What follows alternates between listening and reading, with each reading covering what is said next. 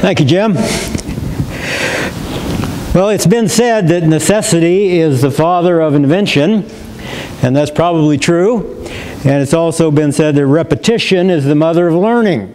And I think that's true also. So at the risk of being a little repetitive, we're still in the 11th chapter of the book of Revelation. And you remember we've talked about, as we've gone along, some of the difficulties people have in understanding the book. And one of those difficulties is that it doesn't run consecutively. It tells us something and then it goes back and tells us the same thing in different languages or in different pictures, as the case may be. And I've given you some examples, for instance the Gospels and that of how that works. But I want to give you another one this morning. This is a book I've had since seminary. It's called The History of the New Testament and Its Times. And it's one of those books, I'm sure you all have them, that it just comes off your shelf all the time. You go back to it again and again and again. And one reason is because this book is laid out like the book of Revelation. What happens is, if you want to know about, they phrase it, the Jewish route leading to the New Testament, you go to that chapter and it'll pick up about 300 BC and bring you right up through the New Testament times. Then, if you want to know about the Roman route, it'll do the same thing, but from the Roman perspective, the emphasis on Rome. And then there's one with the emphasis on Greece, and etc. The same thing the book of Revelation does. It takes us through a cycle, and then it takes us through that same cycle again, using different imagery. And you'll remember we went through the cycle of the trumpets, and now we're going, we went through the cycle of the seals. Now we're going through the trumpets, and we're back to the same thing. So that's the way Revelation works. And as we begin to grasp that, it begins to become a little more clear. Now you may remember the last time we were here, we mentioned that Revelation is considered one of the most difficult books in the New Testament, or the Bible period. And the 11th chapter is considered the most difficult chapter. And that's where we find ourselves again. That's why it's going to take us 3 messages to get through this 11th chapter, but I think they'll be good. You remember that 2 weeks ago, we titled the message, "It's All About Us." You remember that? And we said the 11th chapter of Revelation is all about us. And it is, but it's not all about you. You need to get that distinction. It's not about you as an individual, it's about us as the church of Jesus Christ and what we as the church are supposed to be doing. And I have noticed that there's a current running through conservative theological circles now that is tending to come back more to an emphasis on the church collective rather than the individual. We have for years put this huge emphasis on having an individual relationship with Jesus Christ. And that is an imperative. But that isn't the imperative. Because an individual relationship with Jesus Christ that doesn't morph into a corporate relationship with His bride, the church, is dysfunctional. There's something wrong with that, because He designed the church collectively and calls it His bride. The church collectively is who has the mission of making Him known to the world. So as we look at this 11th chapter, it's about the church, us collectively. That will help us. We are the church. We are the instrument that God has chosen to represent Himself to the world.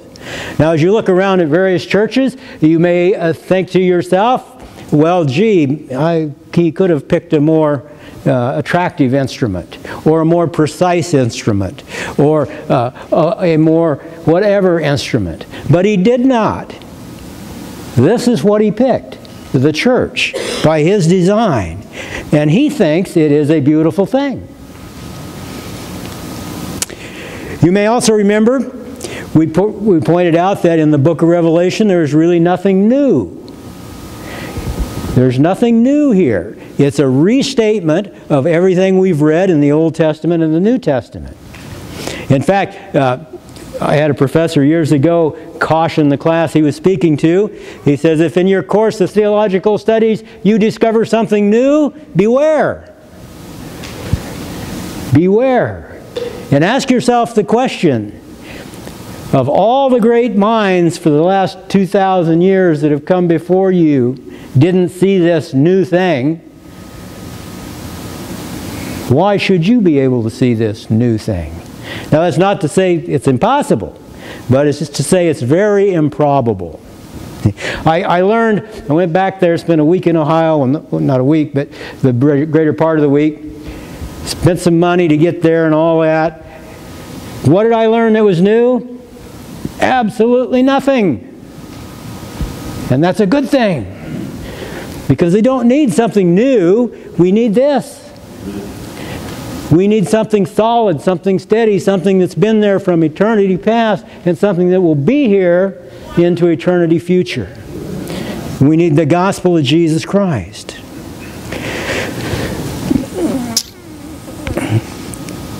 Okay, that's all good, but now we read here in Revelation about fire-breathing prophets. 2 of them. Well, that's kind of cool, isn't it? I always think, I can't read Revelation without thinking of Spielberg and those guys, you know, and what they could do with this book. You know, here you got these prophets, and they're out there, and if anybody gives them any trouble, they burn them up, you know, and they call down plagues, and they smite this, and they smite that, and you got dragons and stuff, and what a movie that would make. And that's the movie that John is seeing. He's seeing these things, and then he's trying to write them down so that to communicate them to us. And then, you know, we get past the fire and we run right into olive trees. Now, what in the world do olive trees have to do with anything? And then we've got lampstands. And we have to deal with all that today, this morning, and make sense of it. And I think we can do it. Maybe a bit of a challenge, but we can do it. What this chapter really is, it's a reassurance that what Jesus said to Peter, what Jesus said to the apostles, and what Jesus says to all the kingdom will come about. And what did he say to Peter?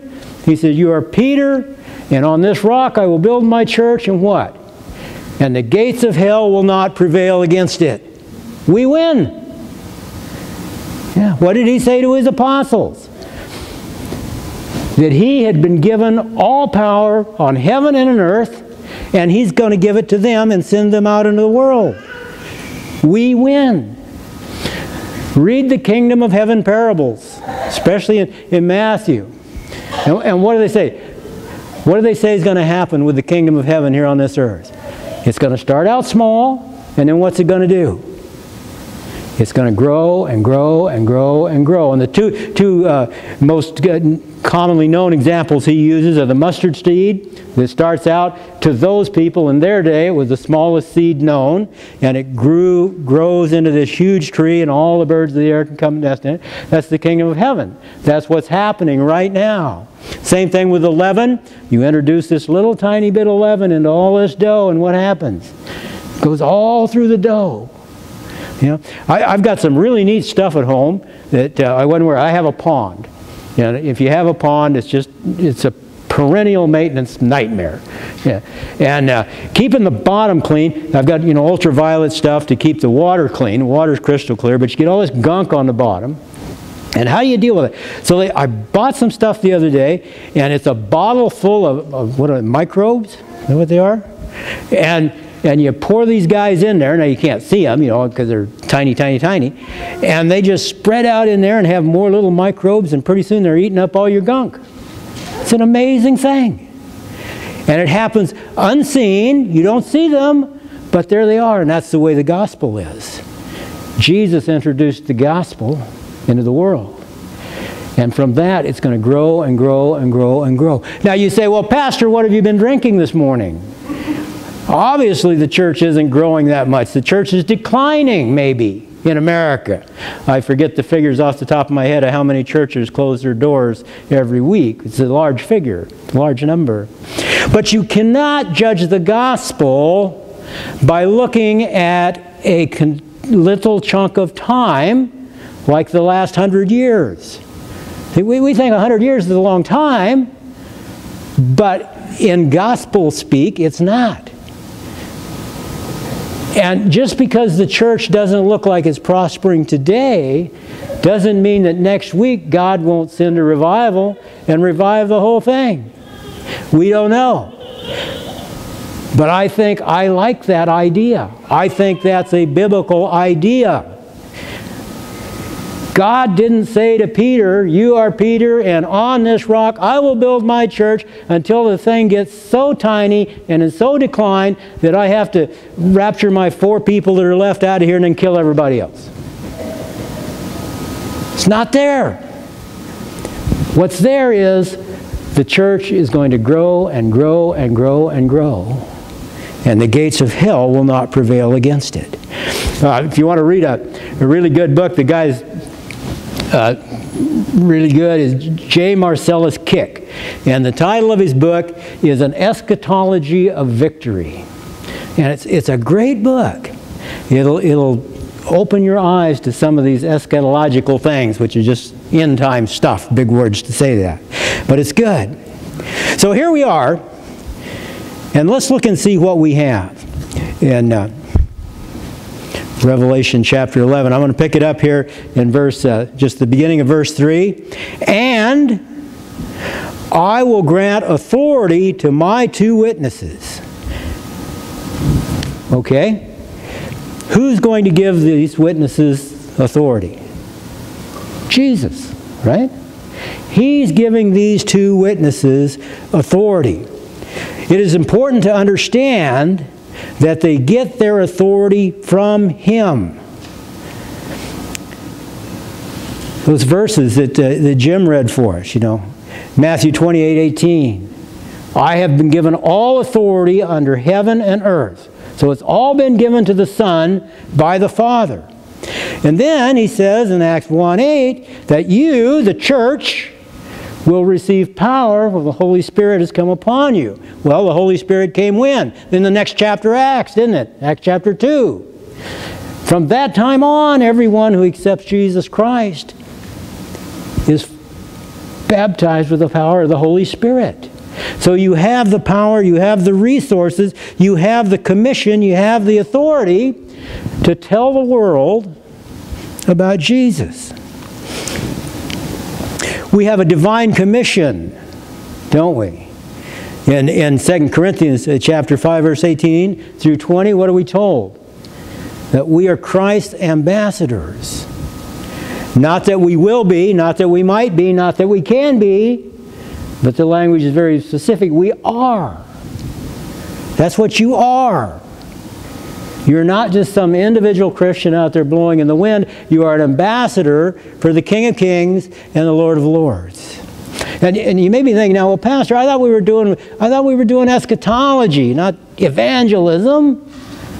I mean, you can't do one without the other because it's all in here.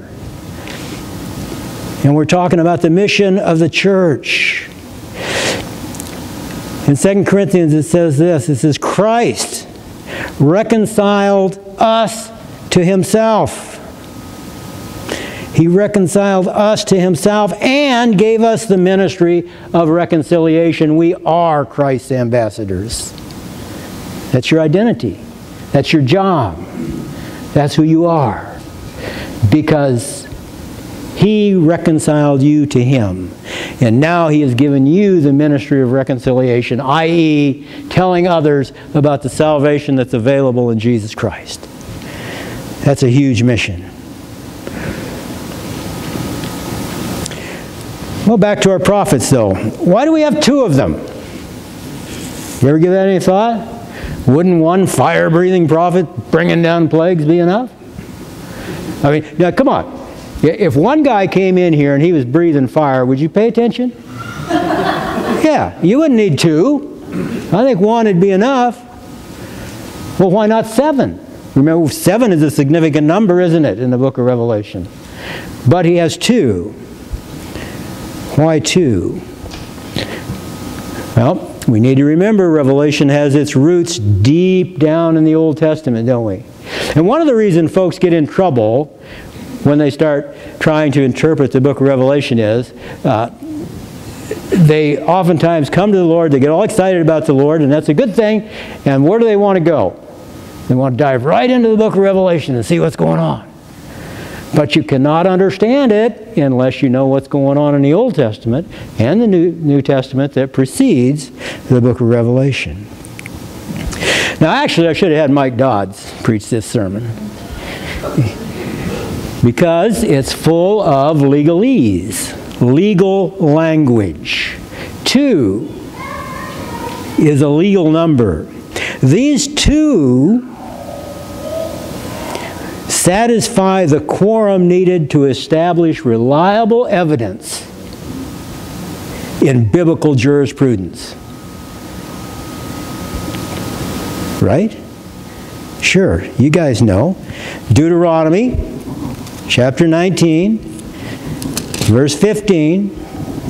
A single witness shall not suffice against a person for any crime or any wrong in connection with any offense that has been committed.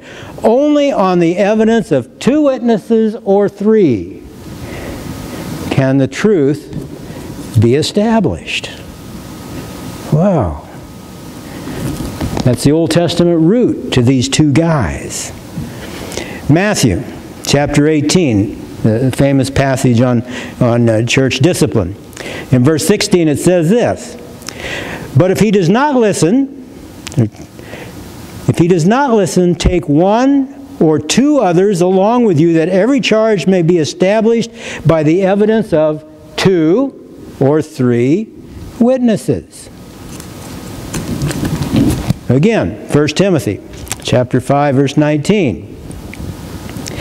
Do not admit a charge against an elder except on the evidence of 2 or 3 witnesses. So when we have multiple witnesses, the witness is deemed to be true. And so the witness of the church is true, according to the gospel. The witness of these 2 prophets is true. And I hope you see the progression, the Old Testament to the Gospels, to the epistles, and now boom, here we are in Revelation. Those constant threads that run all through Scripture. These 2 satisfy that quorum. The gospel is God's truth, established by His divinely commissioned witnesses, and that is who? You, the church. You never thought of yourself like that, probably, have you? You are divinely commissioned. Now, some of you are going to go home tonight, and you're going to pray, and you're going to say, could I have just a little of that fire-breathing thing to go with this? And He's going to say no. Our job is to simply tell people about Christ. Witnesses. Again, legalese, isn't it? Witnesses. What do witnesses do? They tell what they know. They tell what they saw. They tell what they heard. That's what we're supposed to do. Now, I'm going to say something now that may be a little radical for some of you. But I think we, me included, have had this whole witnessing thing a little askew over the years. Because I've preached many a sermon and told people that all you need to do to lead people to Christ is tell them what Jesus has done in your life. You've probably heard many sermons about that. Many pastors tell you that. I'm beginning to believe that may not be it. Because where is the focus if I'm telling people about what Christ has done in my life? And I can spin a pretty good yarn. I was one of those real bad guys, all mucked up and did all sorts of stuff, and I can tell you how God changed my life. But where's the focus? It's on me. Now, by extension, it goes to God, but it's on me. Maybe instead, now I'm just saying maybe instead we should put the focus on Him to start with. Not so. It's okay to tell people what He's done for you and that and the other thing. That's good. But what if we put the focus on Him to start with? You need a Savior.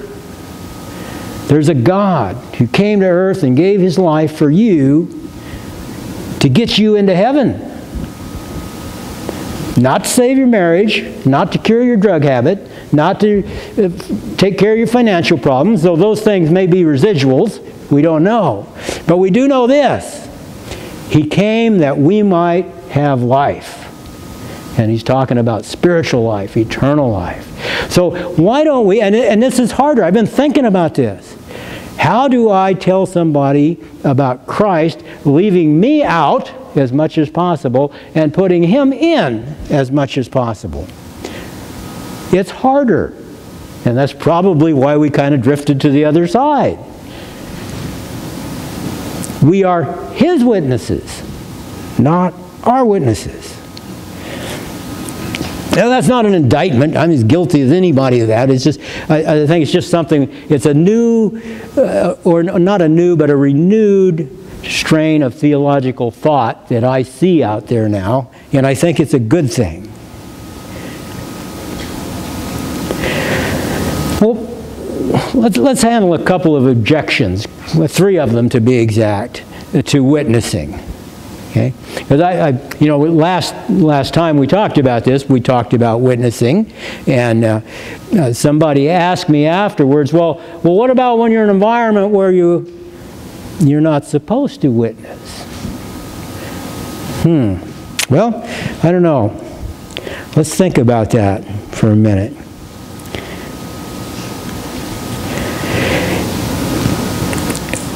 Sometimes, especially if you work for a large company, they have policies against what they usually term proselytizing or whatever.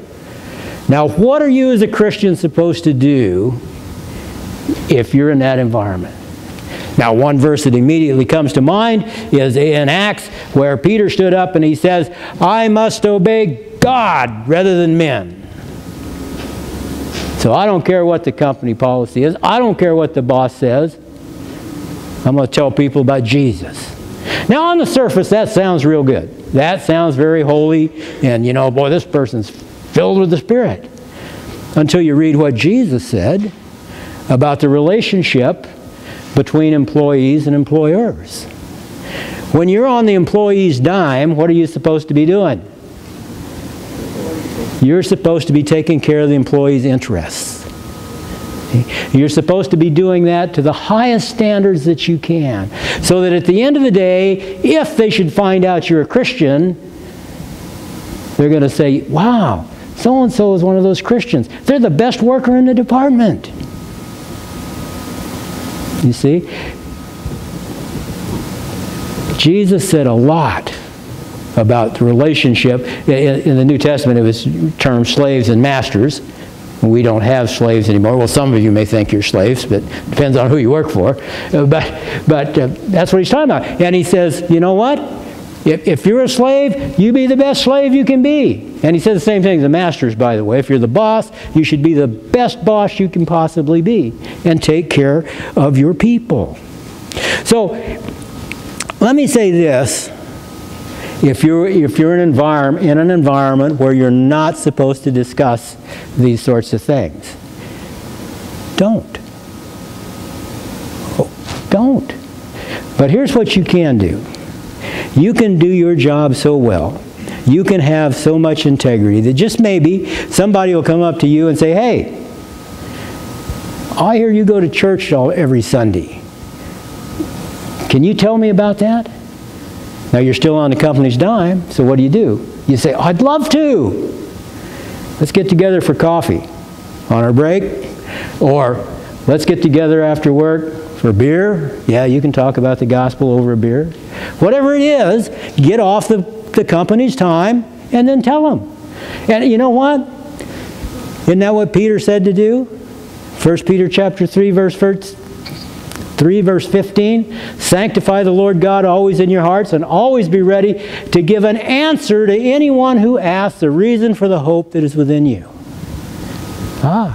That's a little different than the confrontational evangelism we're sometimes told we need to do. Confrontational evangelism rarely works. I won't say it never works. God can use anything, but it rarely works. But I think Peter's got it here. You know, Peter says a lot of dumb things through the New Testament, doesn't he? But I think this time he's got it right. Always be ready. Oh, and I didn't finish that verse, by the way. You're supposed to do this how? With humility and reverence. Okay? Nothing worse than an arrogant person trying to tell somebody about Christ. So always be ready to give an answer to anyone who should ask a reason for the hope that is in you with humility and reverence. Puts a little different slant on it, doesn't it? That's the way to do it. Okay, here's another objection. Well, if I tell people about Jesus and he's doing this and that, they're going to think I'm nuts. Okay, so you're in good company. Acts chapter 26, verse 24. Now the context is, Paul is before Festus, the Roman governor, and he's telling him about Jesus. And here's what Festus says. As he was saying these things in his defense, Festus said with a loud voice, "Paul, you're out of your mind." Okay. Well, if Paul was out of his mind for telling people about Jesus, I'm not going to be too insulted if they tell me I'm out of my mind, because I think that's pretty good company. I'd like to hang out with Paul. Wouldn't bother me. Finally, another common objection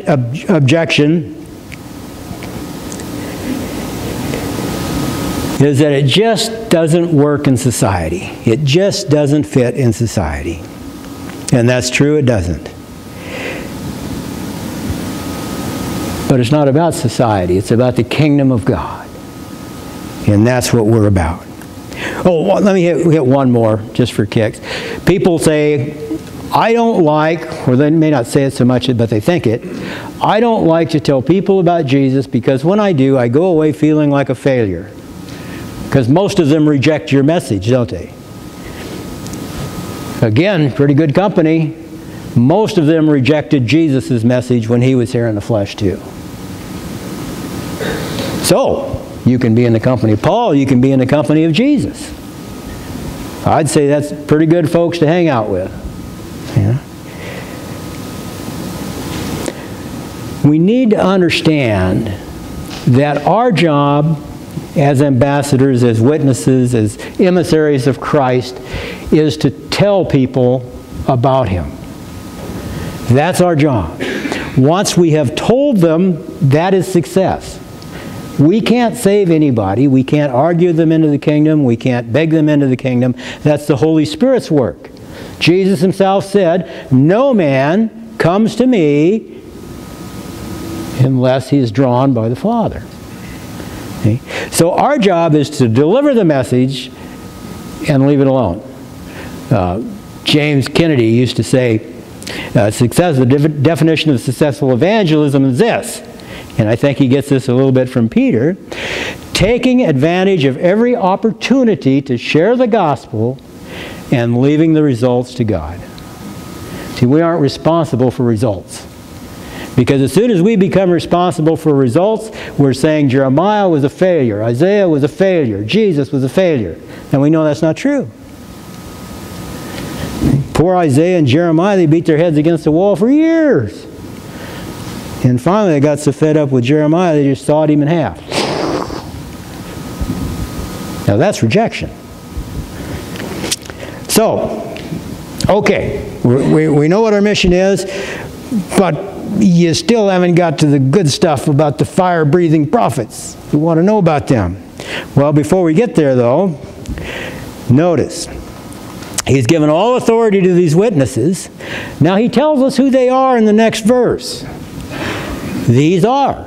See how it starts out? The 2 olive trees and the 2 lampstands that stand before the Lord of the earth. Jeez. Now, fire-breathing prophets, now they're lampstands, now they're olive trees. What in the world are they? And what do these 3 things have to do with one another? It's enough to make your head spin. Just about the time we think we have the prophets identified, John says, hey, here they are. They're these things over here. To understand, we must travel back in time about 600 years to 535 BC. This is a time of great discouragement for God's people. You know, the Assyrians came in and they wiped out Israel. The Babylonians came in, they wiped out Judah. Persians rise up, they wipe out everybody, and they take some of God's people away, take them to Babylon. That's where Daniel is when he writes, when you read the book of Daniel, he's there. Well, Cyrus comes to the throne, King Cyrus, Persia, and he lets them go. He lets them go back to do what? To rebuild the temple. And not only that, but he gives them resources. He gives them money and gives them a letter of passage and all that sort of thing. And they go and they start to rebuild the temple. And they're oh so happy. You know, they're just full of exhilaration. They begin laying the foundation with high hopes. But then opposition from the outside and discouragement from within cause them to abandon the project. Opposition from the outside and discouragement from within cause them to abandon the project. Now, how many applications could we make to that? You know, you can go on ad infinitum. You know, how many times do people go into something with great hopes only to have them dashed by opposition from without or from within? You know, people start businesses with great hopes and they fail. People go into marriages with great hopes and it fails. People start churches with great hopes and it fails.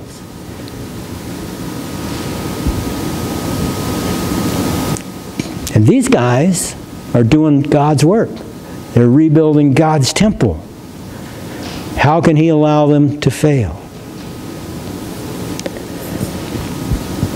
Well, does the temple get rebuilt? Yes. In that time, yes. So they did not fail. But if you read Zechariah, it's kind of like a mini Revelation in a lot of ways. There are a lot of things there. And if you look in Zechariah chapter 4, verses 1 through 7, you'll see something. And the angel who talked with me came and woke me. Oh, kind of like John in Revelation, huh? The angel comes to him and delivers the message to him. Like a man who is awakened out of his sleep, and he said to me, what do you see? So now Zechariah is seeing things as John did.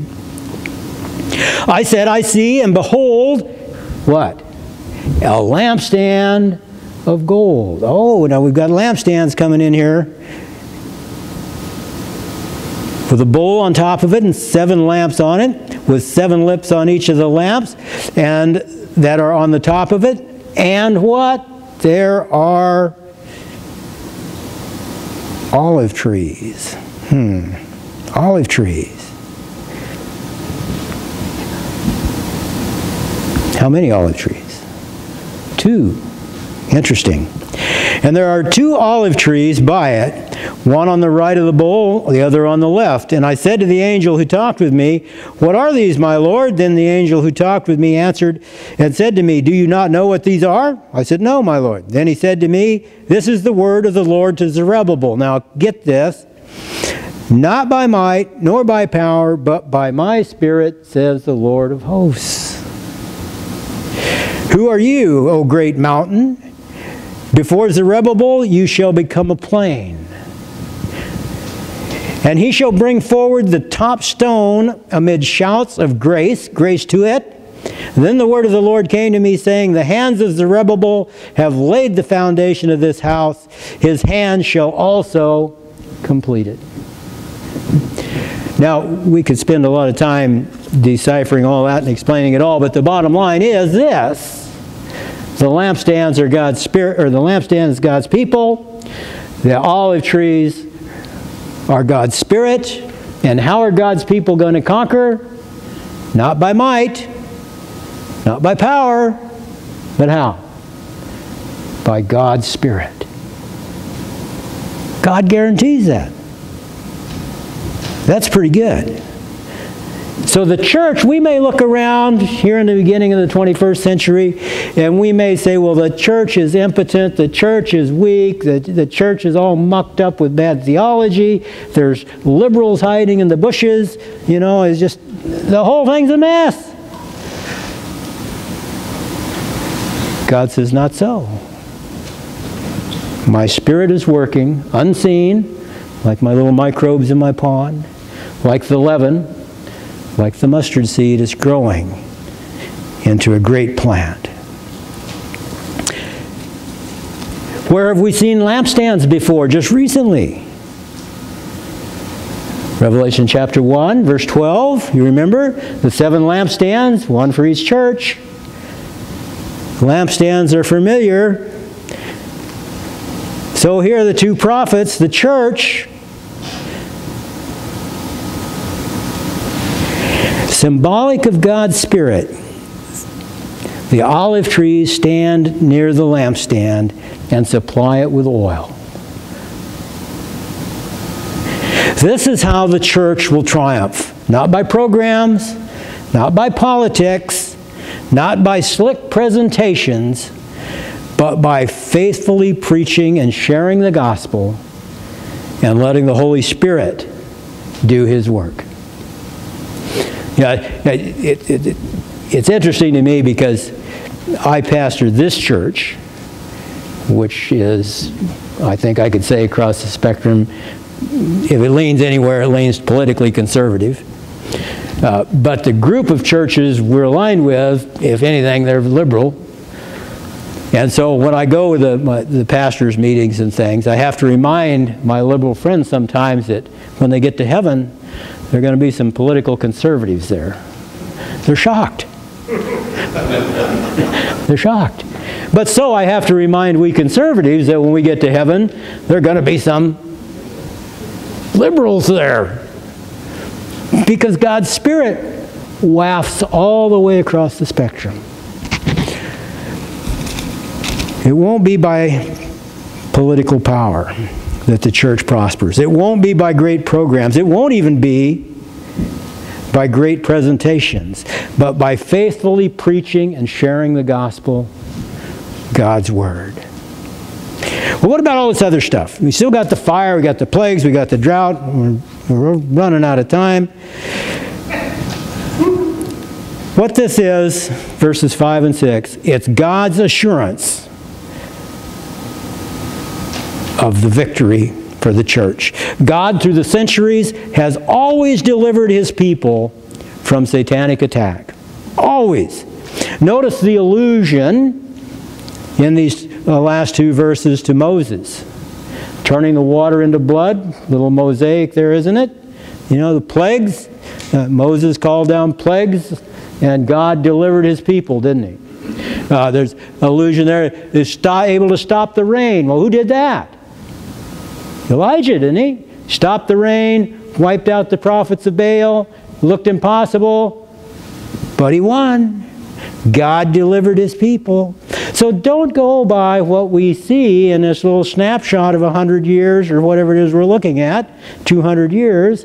God isn't finished working yet.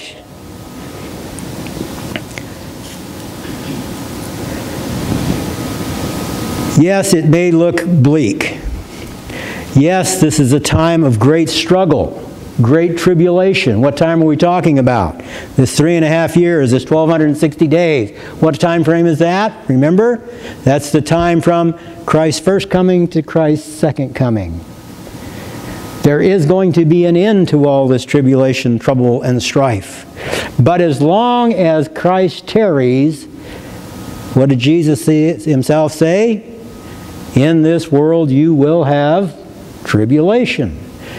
How did John describe himself in the opening chapter of the book of Revelation? He's talking to the churches. He says, I am your fellow worker, partaker in the tribulation. So it's going to be tough, but we win. John described himself like this: John, your brother and partner in the tribulation.